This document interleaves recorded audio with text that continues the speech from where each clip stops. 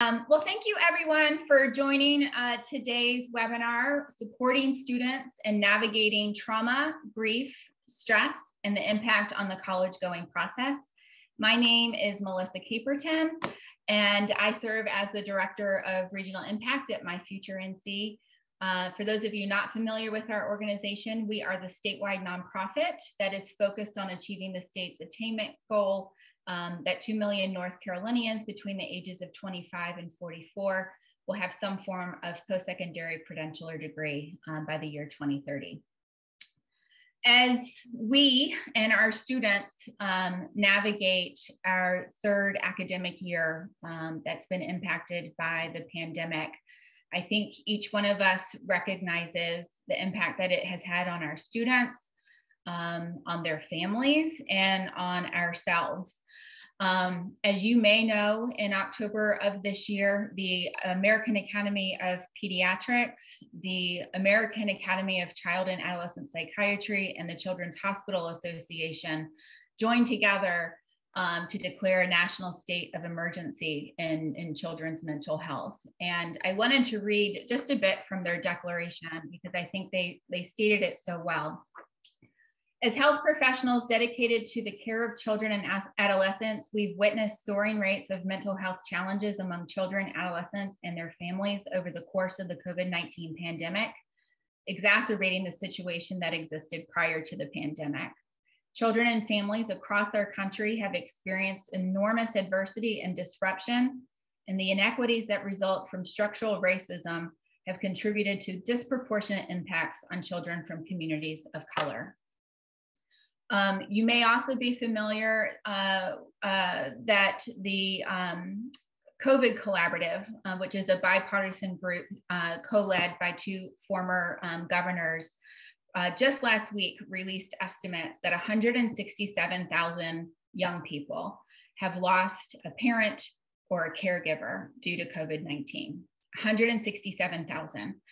And that number doesn't include our young people whose lives have been impacted by a caregiver who might have had COVID and are experiencing the long-term debilitating impacts of COVID-19, who may have family that's dealing with loss of income and jobs, or our young people who have found themselves serving the front lines during the pandemic. And we know that among the many impacts of the pandemic, that the college-going process itself has also felt the effects. Data from the class of 2020 and 21 show decreased rates in FAFSA completion and college enrollment. To date, here in North Carolina, our FAFSA completion rates for the class of 22 are down 7% from where they were this time last year for the class of 21, which incidentally, last year's rates at this time were down from the year prior in 2019. So to say that we are very grateful to have our guests, Dr. Kara Aiva and Dr. Laura Owen, joining us today to walk through this critical topic would be a severe understatement. Before I introduce our presenters, I just wanted to do some quick logistics. We are recording today's webinar. We will make it and the resources that we share today available to all attendees by email in the coming days. If you need tech support during the webinar, my friend and colleague, Chris Charbonneau, is available to help. Her email is listed there, or you can reach her in the chat.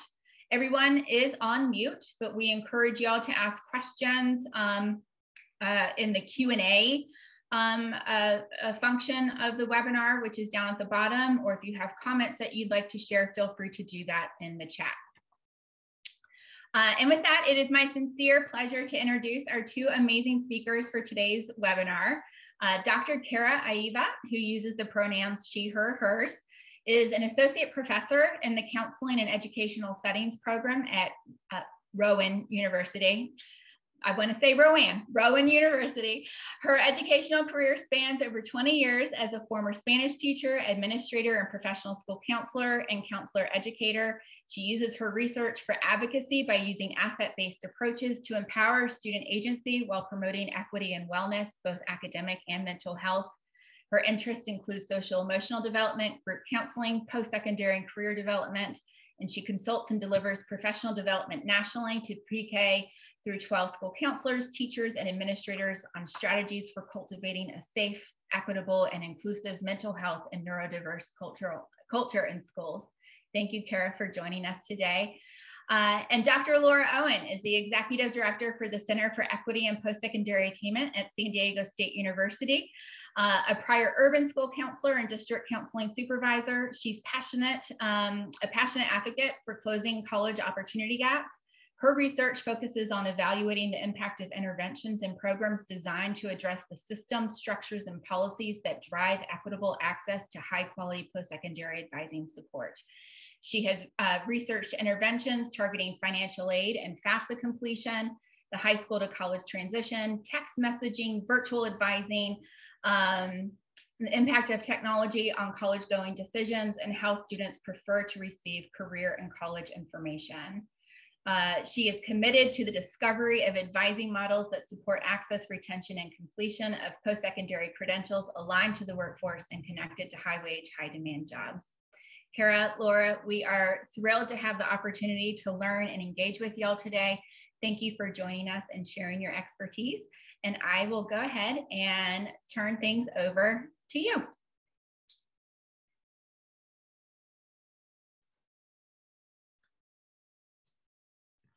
It would be helpful if I unmuted, I know. Thank you. We are excited to be here. I apologize, I have a very needy dog at the moment, apparently, so you might hear her cry.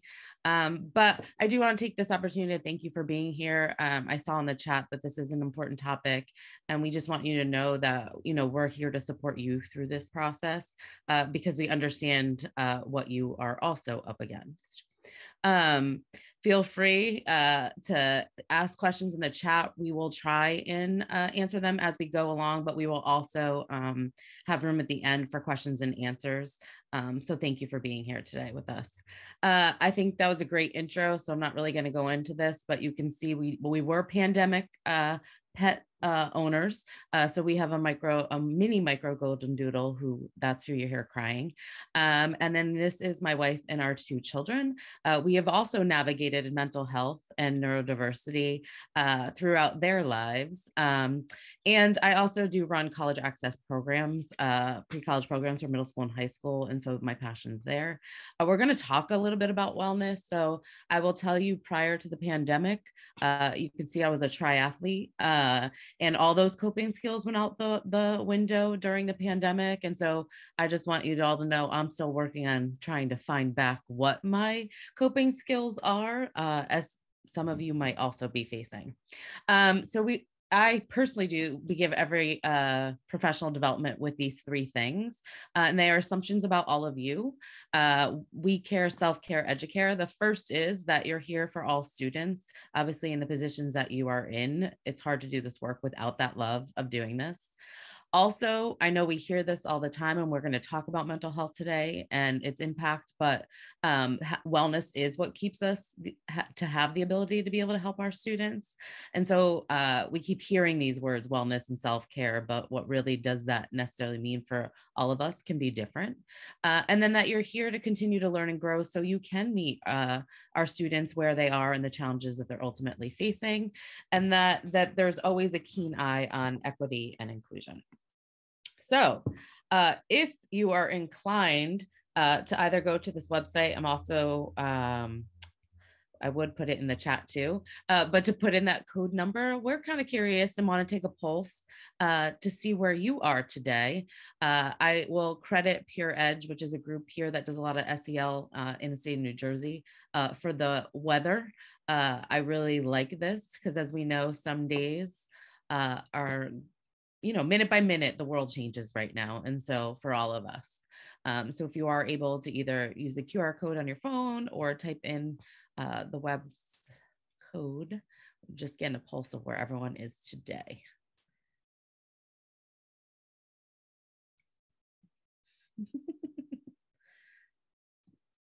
All right.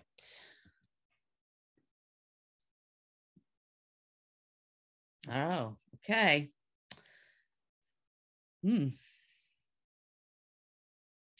I mean, I'm going to admit it's been a long time since I've had over 50% in a sunshine perspective. So I'm going to take that as it's holiday season. And for some right now, that might mean a little more to you. For others, maybe not. And so we understand minute to minute, it changes. And so just because you're sunshine right now doesn't mean you're sunshine when this ends.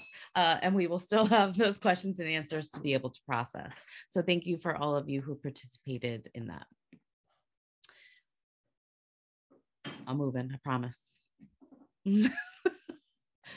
All right. So today we are going to talk about kind of the framework for working with these students. We're really going to talk about how to manage the multiple traumas that students are facing and what that looks like on post-secondary work. And we really are going to refocus and bring this back to how you're doing. We do know that relationships matter. The work that you do matters. And so your wellness also matters in this process. So what you're looking at right now is a response that a colleague and I came up with when the pandemic originally hit. And for those of you, most of you are all in North Carolina, but in the state of New Jersey, we don't have anyone who oversees school counseling in our state. And so we really had to come together as a group in the entire state and work together. And one of the reasons we wanted to show this to you is because you'll notice it's an inverted kind of pyramid, similar to MTSS in a way, and that it still matters that you have to take care of you before being able to build out to do all of these things. And so, you know, I look at virtual norms or things like that. That's not necessarily, this is all necessarily working right now. Those things are already in place for you. But that self-care is still important, and understanding the resources around you. We know that some of our resources in our community are depleted, but some have also come on board and very new. And so to just kind of remember that, that there are others out there in your community to be able to support you. But realistically, from a consultation and a collaboration standpoint, and really seeking consultation, one of the things that we don't have in school counseling, and then as college access professionals, is a lot of times we don't have supervision in the sense of what our students are necessarily dealing with. From a mental health perspective, a lot of it is very administrative in nature. And so it kind of sets the stage for, we need to take care of ourselves, and then we have to understand the resources that are in the community for our students, so then we can start assessing what our students need and to move forward. And I do want to point out that our students' futures and being able to dream about that future is a really part of the process of healing and moving forward. And so while some of us may not be necessarily sunshiny today, and I appreciate you being honest, it does also mean that our students and all of us really need something to look forward to, and working through this process, as overwhelming as it can be on its own without the pandemic and the multiple traumas, they do need our support, but they also need to look forward to this process as we move forward. And so we do know that this is a really difficult process for everyone. You are on uncharted waters, as we would say, and there's more and more that's come up that we might have never had to either assess or intervene. And we know that mental health of our students really comes first before we engage in this process. But we want to take this time to let you know we understand on a larger scale how difficult this is, and on a day-to-day in and out. I like to show this visual because, you know, everyone really doesn't necessarily know where they are, including our students. And so our students, including ourselves, might have already had past trauma, but between the stress and, I'm going to call some of the inconveniences of COVID, like, you know, I need to get tested, or I need to be in quarantine, or all the added responsibility from just a physical health perspective, on top of the stress, on top of any bad news that you come in contact with. And then it takes something small, and people really don't understand that. We know that a lot of people are at what we call a breaking point, but we also know we want to see people thrive. So how do we move from this place and space of being in survival and trying to juggle all of those things which we can't, to be honest. We have to address some of those things and not juggle before we can move forward. And that includes our students' mental health and what they're also bringing to you. That really does take precedent sometimes, so that they don't end up in situations like this.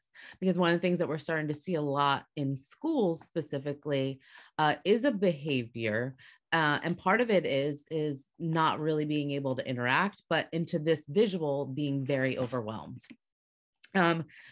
This is really, as you can tell, I'm a visual storyteller. This was a Facebook post, and I want to be clear, this was really early on, about how many, suicide assessments and teacher consultations and parent consultations and things that are happening, particularly for people who work so close to students, as you do. And we know that the day in and day of that can have a wear and tear. And really, it's just continuing on top of responsibilities that you already have. And so we also know, just like I just preached to you, right, that we get all of these informations and newsletters from our school about how we need to be well and we need to take care of ourselves. And then the next minute, we get another email asking us to be able to do something else, right? We do know, and just so everyone knows, that domestic violence, substance abuse, and obviously mental health, and even referrals to the Department of Children and Family Services, whatever the equivalent is in New Jersey, is on the rise. And what's interesting is it started to be on the rise during the pandemic when we were all virtual.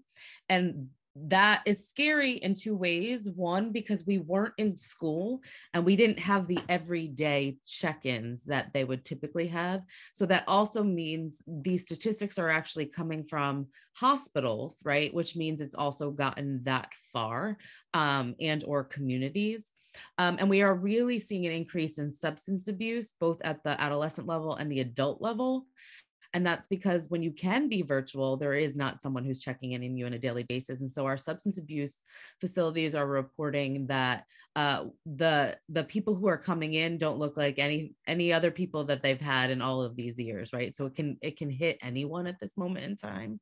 And so it's important for us to know when we're also working with students, because if this is on the rise, then so are the experiences of some of the students that you're working with.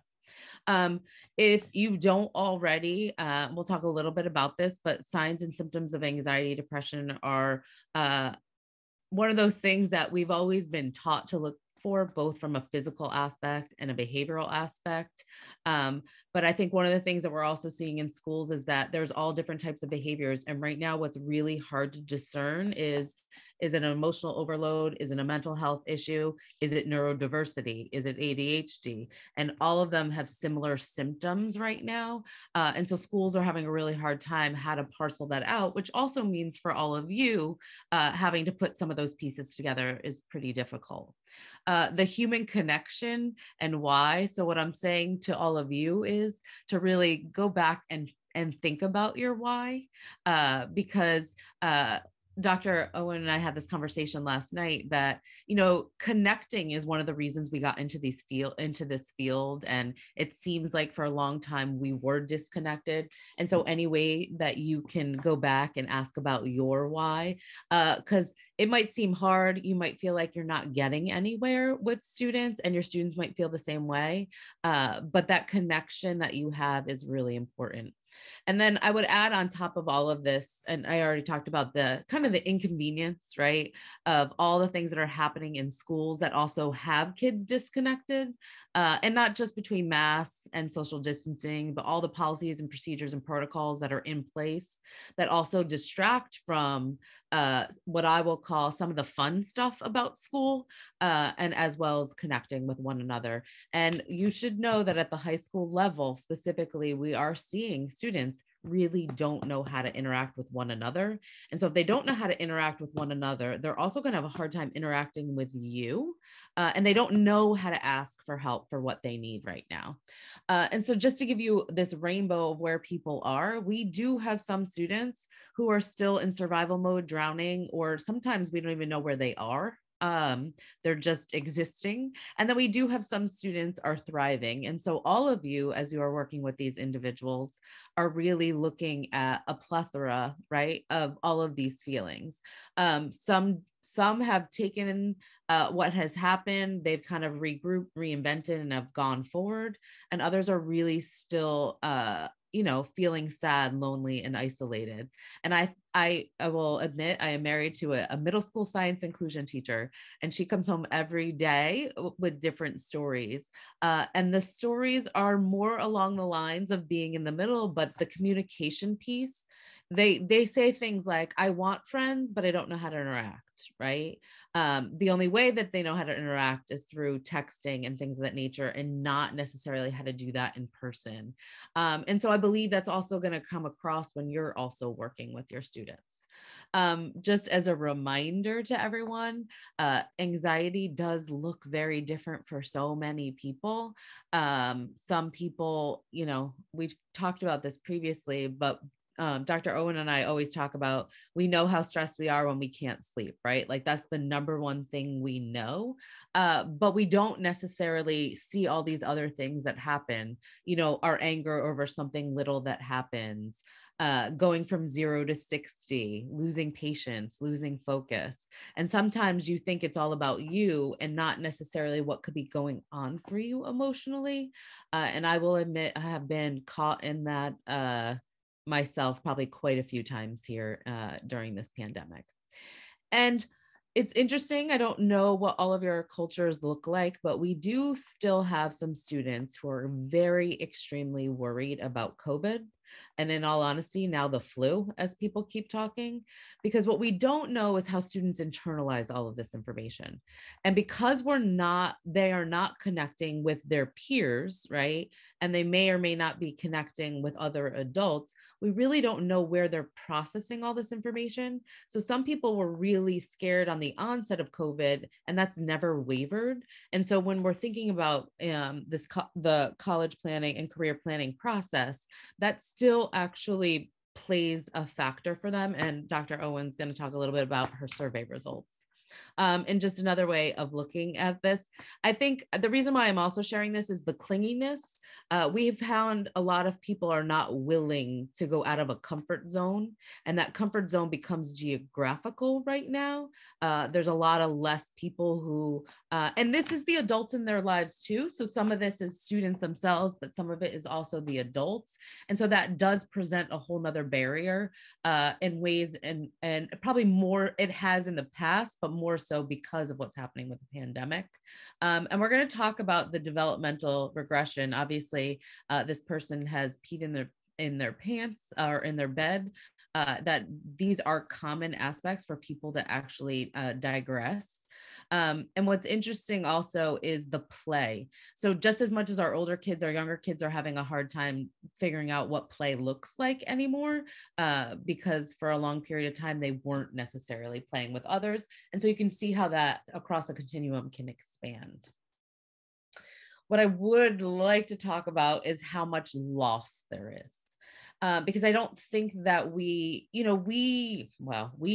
the powers that be, expected us to kind of somewhat try and figure out how to go back to what was.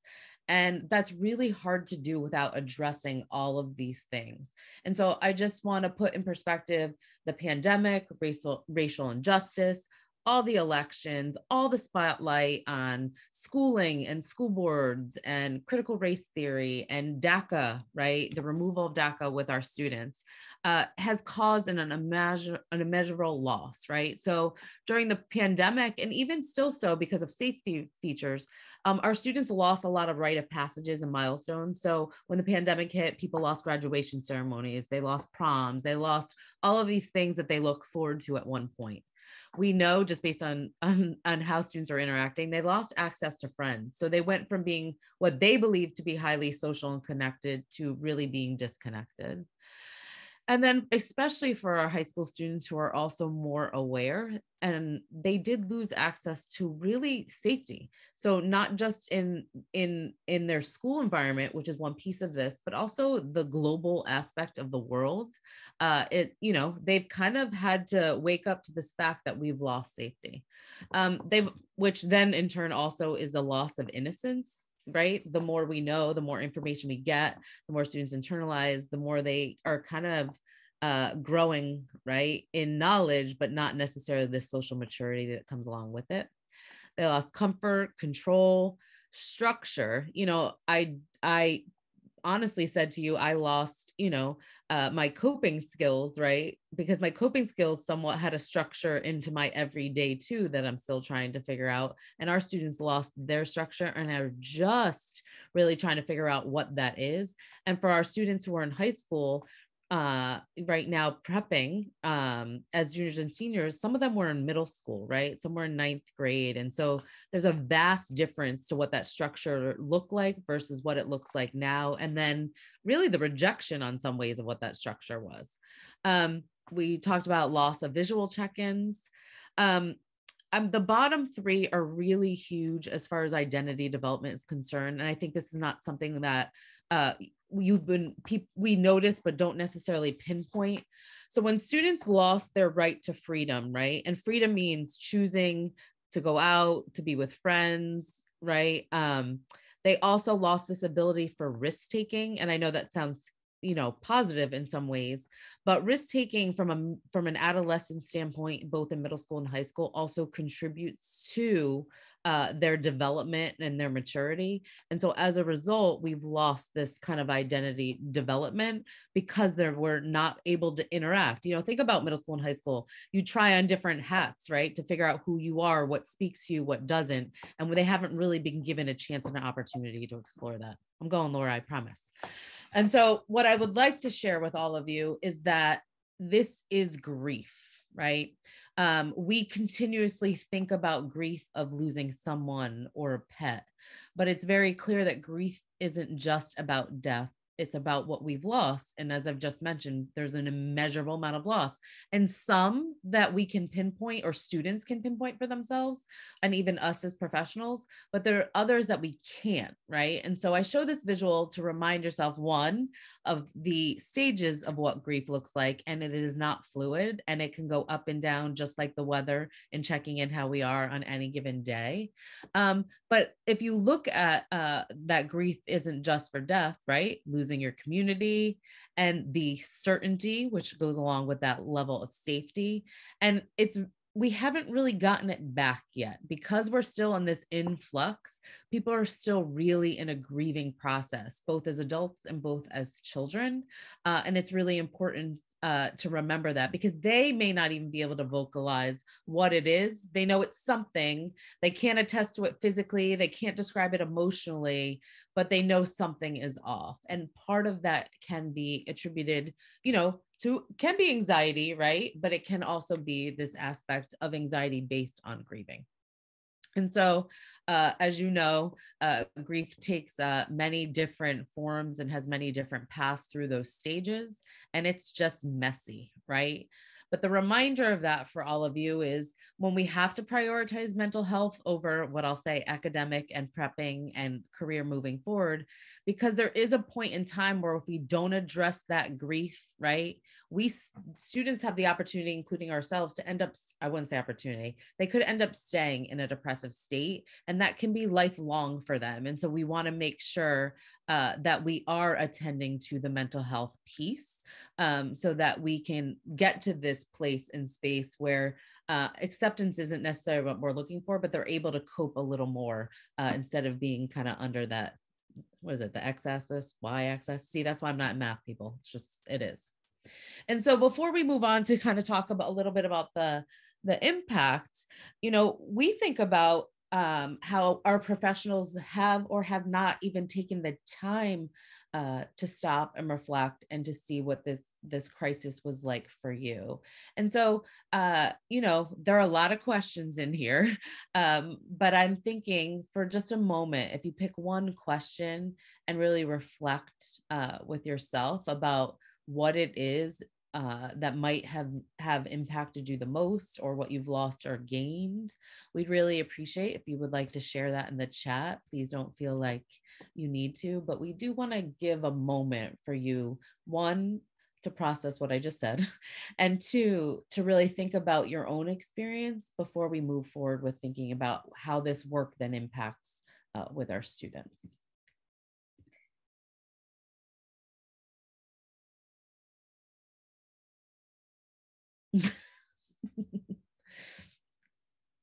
I just saw, Laura, that you let everyone know. Yeah, April, my reaction also was denial. Yeah, like this can't really be happening. Mm-hmm.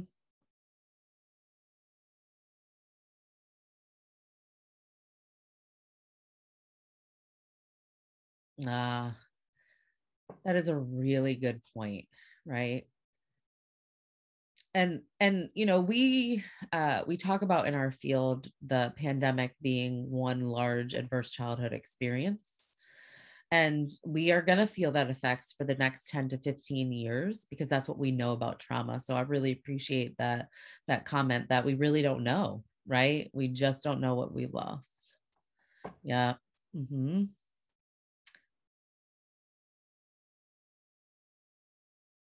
Identity, because the job changed. That's a really good point. People were switched into different roles. And so you were learning on the fly. Yes. Rachel, I had the slide and I deleted it because it was too long about that freeze mode flight responses. But you're right. Mm-hmm. Continuously watching Survivor. I get that. Yeah. Mm-hmm. And I think, thank you for pointing that out, Chris, because I think, you know, a lot, racial injustice is still really at the forefront of what's happening. And I say this because it's at the forefront of what's also happening for students. And schools have not done a really good job of attending to that based on the outlash and the school boards and all of those things. And you know, at some point, we're also not taking to the account the cultural identities of all of our students and what they're facing from in those multiple traumas. Mm-hmm. Yeah. So, Amelia, I will also say that my first reaction in the first 4 weeks was very similar, like, ooh, we don't have to go somewhere. I think I can do this. Not really understanding what was happening at that moment of time. Mm-hmm. Yeah. So I appreciate all of you who were willing to share those comments. I think one of the things that we are doing in schools, and I really wanted to bring this to your attention to set this up for Dr. Owen to talk about the college impact, the post-secondary impact, is that we really moved from trauma informed as a term to healing centered engagement. And so for those of you who don't know Dr. Sean Jim Wright, he's the one who coined this phrase. And the rationale and why I'm saying this to you is because our students are a collection of so many things, right? So many identities, so much traumas, so much stories, so much joy, so much strengths, right? And trauma in and of itself really ask students what's wrong with you, right? As opposed to what's right with you. And so it's okay that people have experienced trauma, right? Sorry for my dog. People have always experienced trauma and have been able to be resilient. I think one of the aspects of healing centered, I'm going to throw something. Is everybody going to be okay with that? Okay. That's what happens when your office is at the front door. I'm almost through and then I can mute. So one of the things that she's moving, that we are moving towards is really looking at how to heal collectively, right? As a community, with our students, with our families. And one of the most political acts is healing. But the other aspect I'm going to mention is taking into account cultural identity of students as we work through this process. I was actually reminded again yesterday by some of our interns that I met with about how important cultural identity is to interpreting what some of that trauma looks like for each of our communities and families. And as a reminder to all of us that we don't necessarily know all everyone's lived experience, the best that we can do is to be able to be supportive in those moments.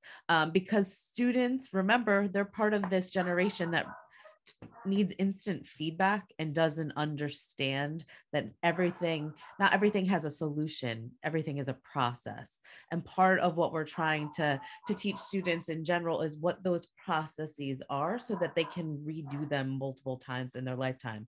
So the process for post-secondary planning is something they'll continue to do again in their future, but they have to know the steps. And I think one of the things that we've been doing for so long is, we take each crisis as it comes and we give solutions and keep moving. But just as a reminder that students don't always need solutions, they need connections and processes to move through this healing. And so now my colleague, who has no power, is going to come on to share with you about where we go with what is happening and then where we go from a post-secondary planning standpoint. And then we're going to cycle back to all of you. Hi, everyone. It is great to be with you this afternoon. I'm going to try to put my camera on. I'm not sure how this is going to work.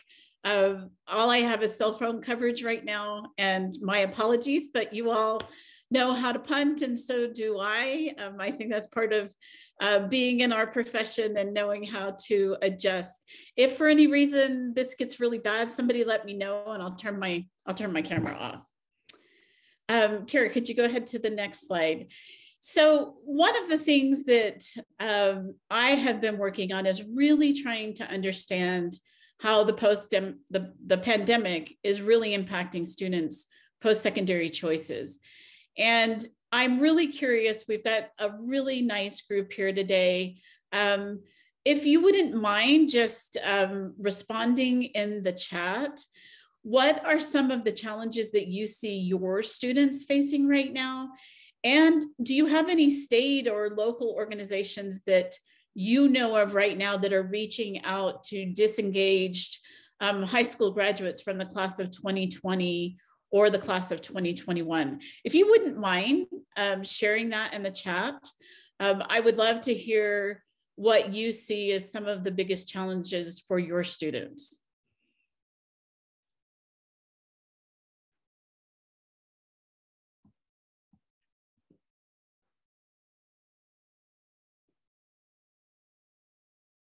Transportation, housing, employment. Disengaged means students who were academically qualified, had intended to enroll in a post-secondary institution during their senior year, but actually decided not to show up in the fall. So both from the class of 2020 and from the class of 2021. We actually know right now from data coming out of the National Student Clearinghouse that for the national numbers for the class of 2020, direct high school to college enrollment dropped about 9.3%. And then for the class of 2021, it was about another 3%, in addition to what we had seen in the decrease from the class of 2020. So absolutely, just devastating to look at these numbers. And then when you disaggregate them a little bit further, you see that for students attending high minority, lower socioeconomic high schools, that the decrease was even more significant. And a latest piece of data that's come out that a lot of people were wondering, will the class of 2020 re-engage in the process? We actually, for the very first time, just a couple of weeks ago, saw the first data coming out for fall 2021, which only 2% of the class of 2020 that disengaged enrolled this fall. So alarming to actually see those numbers and to realize what's going on for a lot of students. So I want to share just really quickly some data that we're seeing. Nationally, I appreciate all of the comments that you're giving me in the chat. I think a lot of what you're sharing are things that we're seeing across the country. And there was a really phenomenal study. There's been several trying to understand what's happening during the pandemic, but Strata and the Gallup organizations did a study called Reconnecting Recent High School Grads with their educational aspirations. And one of the things they asked them, what are 3 words you would use to describe how you feel about getting more education in your future? And you can just see from this wordgram, a mixture, right? A lot that we're excited, a lot that we're worried. Carrie, you can go to the next slide. So I just was going to share a couple of the quotes that some of the students gave. And this is a student, class of 2021, disrupted. She's from West Virginia. She's working full-time. She's trying to provide financial support to her home. Her parents are not college. They don't have a college degree. And you notice, her words were confused, obligated, stress. She's not sure what she's going to do. She's really worried about debt. She feels obligated because the only way she can make a livable wage is really to get more education. But she's very worried about her family. And also concerned, did she do well enough in the last year with her grades to be successful in higher ed? I want to go to the next one. I'll just share these 2 really quick. Here's another student, annoyed, overwhelmed, indecisive, angry that post-secondary education is so expensive, worried that this might not even get them to a job or a career that they want to go into. And maybe even it trains them for something that they're not even going to enjoy. Like, unpacking all of that is incredible. And then here's a student who felt really optimistic, trying to see the best in everything that had happened, going to learn and from the experience and feeling like things were going to work out. So really quickly, I'll go through this because I wanted to just show how deeply this is connected to mental health and well-being of our students. Every survey that we've looked at, whether it's these national surveys, and I'm going to share a survey that we've been doing, really identifies this idea of stress, anxiety, mental health as being like the largest influence on their decision not to pursue more education. And I think this is something that I'm sure you all are seeing with your students as well. Next slide.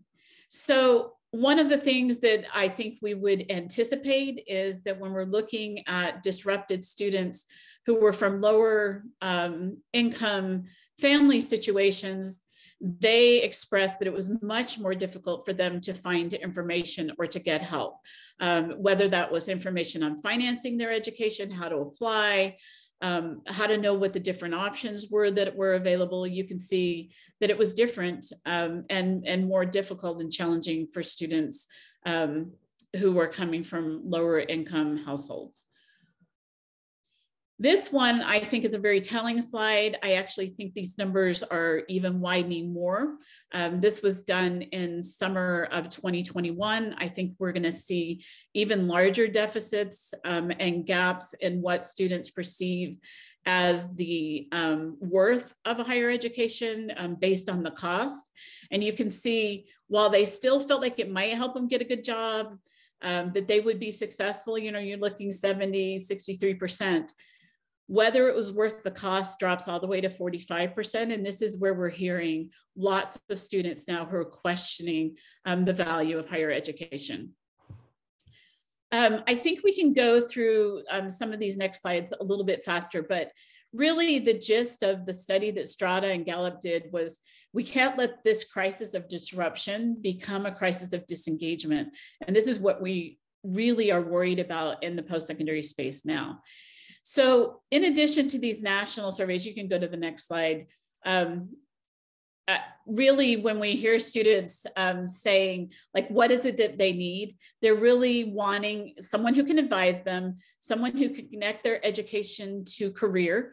They want to make sense of it. They wish that financial aid was easier. They want more help understanding career pathways and what their options are. And if you go to the next slide, Kara, you know, I think some of these recommendations are things we hear all the time. How do we make sure that the information is clear, that it's consistent? A lot of the students are saying, you know, I don't want to hear sort of the sound bites anymore. Please tell me like it is. Like, I know already because I have siblings who got a degree and can't get a job in the area that they got a degree in. I have friends who've graduated with a lot of debt. They want transparency. Like, they want to know, this is what it's really like. Here's what the expectations are. And they feel like that they're being let down by advisors, whether it's school counselors, college advisors, that just try, in their opinion, to sell higher ed as the answer and not really addressing like some of the issues around higher ed and some of the barriers and some of the obstacles that they probably need to be thinking more about. And they're really asking, like, please tell us like it really is instead of what you think it needs to be.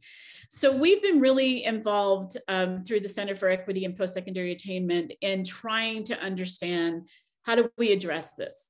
How do we look at the number of students who intended to go to college, they were academically qualified, but they've made a decision not to enroll? So we're looking at, how is it currently impacting their decisions? Then can we share tools and resources with school counselors, college advisors to understand how to address it?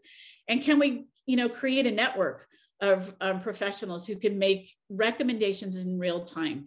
We don't assume anyone has all the answers now. As a matter of fact, if we think we do, I think we're in trouble. So we did a survey with the ACT Center for Equity and Learning, as well as a local survey. I'm going to share some of the results from one local high school in San Diego. However, no, we have another 3,000 students who took this nationally, finding some of the same results. Go ahead and carry to the next one. You're going to get this slide and you can see some of this. We just wanted to share, you know, looking at the students, how many of them were planning to enroll in a trade or 2-year or 4-year program. This definitely skewed to a higher percentage of students who plan to enroll. So the students who weren't intending to enroll didn't fill out the survey as much. So I think that's really important for you to know as we go through this. Kara, we're going to go through this fairly quickly.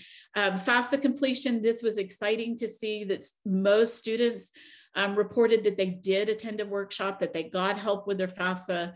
And these are students who didn't attend in person for an entire year. So that was encouraging. When you look at the number of students who reported, so 38% of our college-bound students reported that they'd made a change. 39% were planning to do a bachelor's. You can see these numbers. 64% were planning to enroll in community college. And then we asked them to share why their first choice had changed. You can see the highest was cost of attendance, personal preferences, not, you know, related to COVID. 21% school was too far from home. This really mirrored a lot of what Gallup found.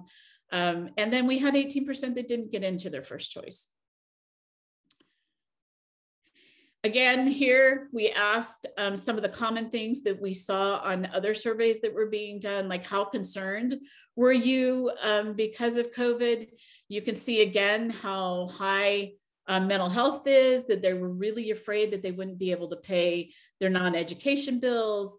Again, that real concern about, like, will the job and my degree line up? Am I going to be able to get a job in the area that I want to get? And then we also saw, you know, afraid of getting COVID, afraid of learning online and not wanting to do that again. Go ahead to the next slide. So with the mental health concerns being the #1 thing we saw, we really wanted to highlight both from a quantitative standpoint and from getting a little bit more qualitative data. And you can see some of these comments from students, like, although students don't talk about it often, mental health is a big problem for us. Having mental health breaks can help us, but also don't overload the work, especially if it's not an AP class or an advanced class or a college course. Really asking, like, the teachers to think about, we're going through this as well. And so sometimes the students are feeling like there's not a lot of understanding about how they're experiencing the pandemic. And if you go to the next slide, we asked them, like, what's the one thing you wish adults knew?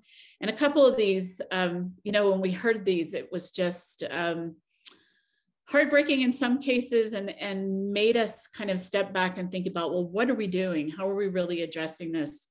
We're truly trying our best to get where we want to be. And it would be much appreciated if they understood that not all families function the same, and that some students carry greater responsibilities than others.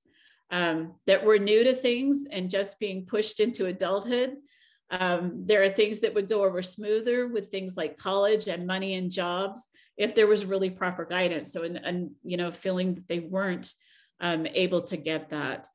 And so this was all from the class of 2021, and we will be publishing a report on that. And so we want to get to this last part, but I would really love for some of you, if you would just like identify, and let's just take one question.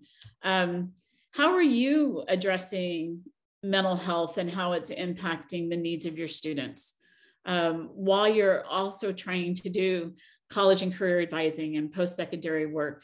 I think that that is the question that is, you know, of utmost importance. I'm going to share in the chat when I'm done talking an article that just came out last week, and it was talking about the challenge of school counselors really trying to juggle mental health needs, SEL curriculum, while they're also trying to help students do their college applications. And now we're about to come into financial aid and FAFSA completion, and for us in California, the DREAM Act applications. And so really curious how you are juggling all that. I was also add to that, Dr. Owen, yeah, that I was with a group of students yesterday, and one of the things in high school, and one of the things they also said to us about this process is, you know, everyone always talks about what that next year is going to look like, right? And no one sits down to map out, I can't do this right now, but here are some other things that we can do, and then we can do this in year 4 and 5. And they feel like they lose that support if someone isn't making that plan in that moment with them. Yeah, and I think that one of the things with the Kresge Foundation that was willing and interested in funding this research and this understanding is exactly that point. So the students who are disengaging, you know, higher ed institutions don't see them as their students to help necessarily re-engage them unless they started. So we are hearing higher ed institutions, if a student started and dropped out, that they are reaching back out to them and they're trying to help them. But they're not college, you know, high school students either. And high schools are overwhelmed with, you know, the current class of 2022 and all of the 9th, 10th, and 11th graders that are in the school. And so who really is seeing this need and going to form, you know, supports in the community or whatever needs to happen to really address this massive loss in the post-secondary process, I think is a huge issue. And so one thing, Kara, if you go to the next slide, we are now trying to understand in real time what is happening for the class of 2022. So when we surveyed the class of 2021, it was in the summer. And unfortunately, that meant that we got the data back from the class of 2021 after they had left high school. And getting that into the hands of counselors and college advisors in real time to help the class of 2021 was difficult. We've moved this up. We are giving this survey now across the country. And we created a way for any student to take it. So you've got a link here that you could please encourage your high school seniors to take this survey. We really want to understand for the class of 2022 what is happening for them.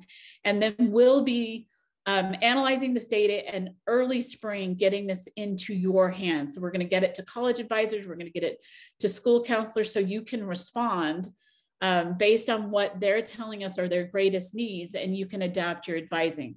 We also built out, because we are not seeing this anywhere, the parent perspective of how this is influencing their decisions. Now, we heard on the student side, parents who were trying to encourage their students to stay home, parents who were worried about COVID, but we really haven't seen anyone survey parents to really talk about how the pandemic is influencing their child or the way that they're advising their child. So these are anonymous. We're not asking any students. We don't want any identifiable information, but if you could share these, we would love to have hundreds of students and parents in North Carolina take this. So if you could do that, I promise you, we will get the data back to you as fast as we can.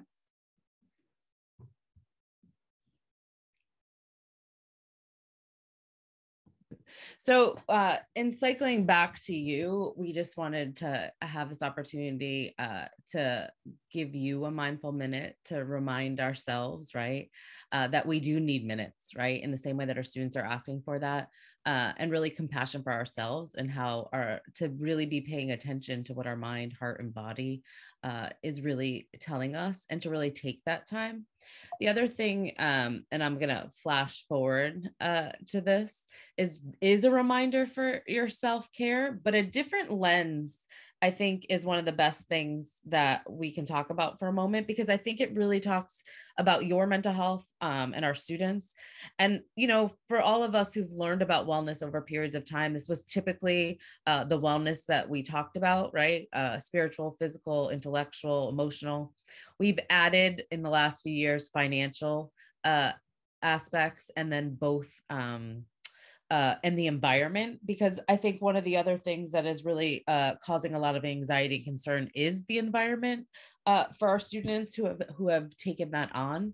But a different way to look at this, as a reminder for those of you that potentially were trained in counseling, for both your students and for yourselves, that choice theory talks about 5 different aspects of human basic needs. And the reason I'm sharing this is because this is a little more existential than it is very specific, right? It's about survival mode isn't just about, you know, Maslow's hierarchy of needs. It really is also about the psychological aspects of being safety. And when we talk about college planning processes and looking at the financial piece, people in survival mode are not going to take risks, and taking on the burden of the financial aspect potentially of post-secondary fits in that. The other is love and belonging. To the extent in which you want to be connected with others, it makes a difference for how we decide what we want and what we need, and do we stop and reflect. But that also plays true for our students in that process of what they're willing to choose to do based on where they fall in this category. Power, which we see obviously is having influence potentially, but it is being recognized, being good at what you do, how your agency and self-esteem is linked into things that you are doing. And that makes a difference for the choices that we make for our wellness, but it also makes a difference for the choices for which our students make choices. Freedom is a huge part of that, right? Being independent and wanting to make those choices. And I think there are time periods where we do want others to make choices for us, particularly when we are overwhelmed. And I think that's where our students are, a lot of them. And so they don't know how to get to this aspect of freedom. And part of that is creativity. Part of that is choice. And there's a lot that's rolled into it. But if you stop and think about how much freedom am I allowed in my work, or how much freedom am I allowed in my relationship, and how do I change that to make happy? Those are different questions than looking at those everyday aspects of the wellness wheel. And then fun. Now, for some of you who are extroverts, fun could be going out, humor, right? Partying, celebrating. And for those of you, it could be reading a book. I will admit, I spent a lot of time playing solitaire to zone out my brain so that I don't have to engage with another human being, and don't have to listen to one more thing. But this is really a reminder to you about your own wellness, but this is really also about our students, because we are making choices to the point that was in the chat earlier, that we really don't know long-term effects, and yet we're forced to have to be in situations to make choices. The question is, how do we make those choices to fulfill our own wellness?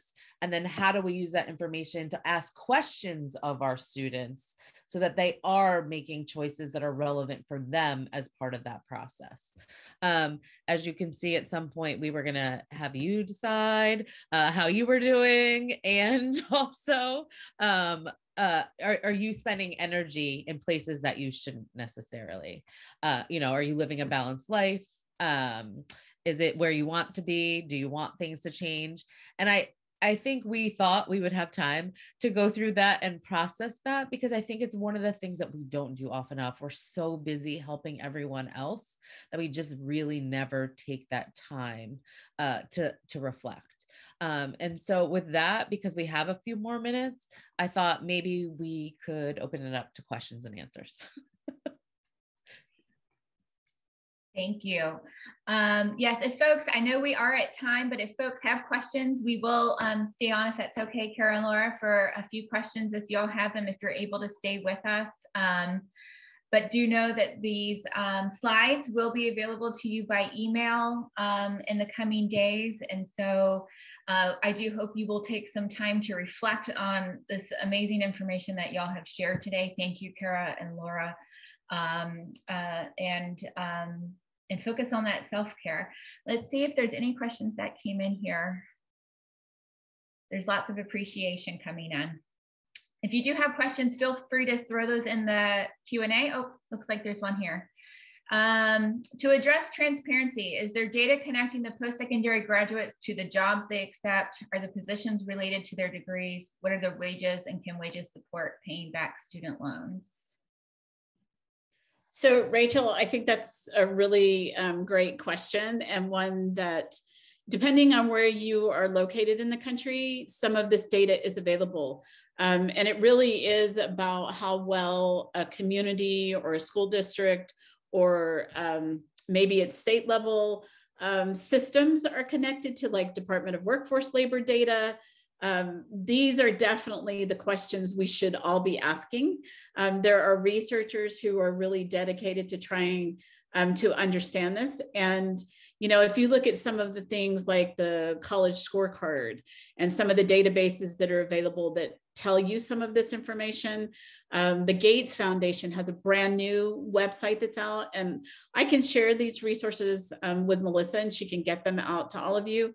But the Gates Foundation now has a new resource that you can look at that actually measures that they've got a rubric that they came up with that looks at like the percentage of students who get jobs in the area that they're studying, what those wages look like compared to wages in other institutions, if a graduate, you know, from that institution compared to another one.